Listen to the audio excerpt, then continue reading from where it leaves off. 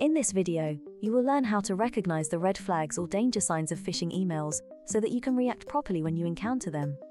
Not all phishing emails look the same. My colleague Trent will highlight the red flags you should look out for when receiving a suspicious email. Thank you, Alicia.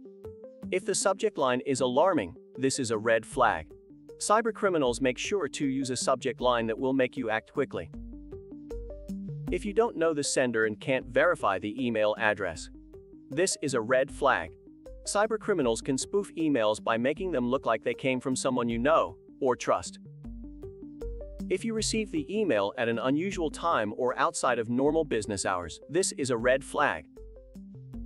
Cybercriminals use curiosity, fear, greed, or even your willingness to help to create urgency for you to act immediately.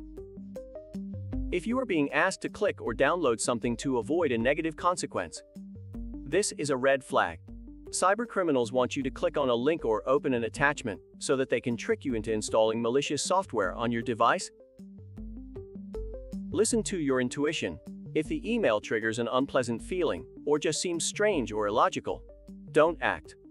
Let's now look for red flags in a real example. As we can see, the sender asks for sensitive information. It contains unsolicited attachments, uses poor spelling and grammar, and attempts to make you panic. If you suspect that an email you received is a phishing attempt, contact your cybersecurity team immediately and wait for further instructions. Meanwhile, do not click on links.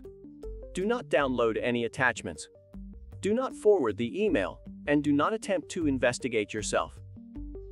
By following these simple rules you learned today, you will ensure that your personal and company information is safe.